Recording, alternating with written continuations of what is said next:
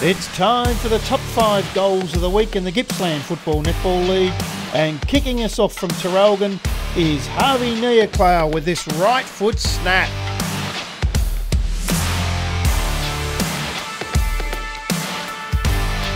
Also from Terrelgan is Louis D'Angelo, showing some real soccer skills here, kicking it off the ground for full points.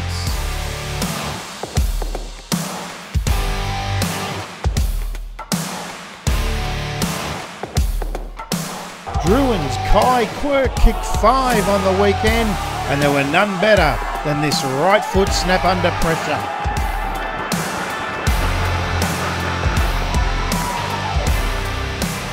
Kai Quirk from Druin again here with some terrific roving and gets it straight through the middle.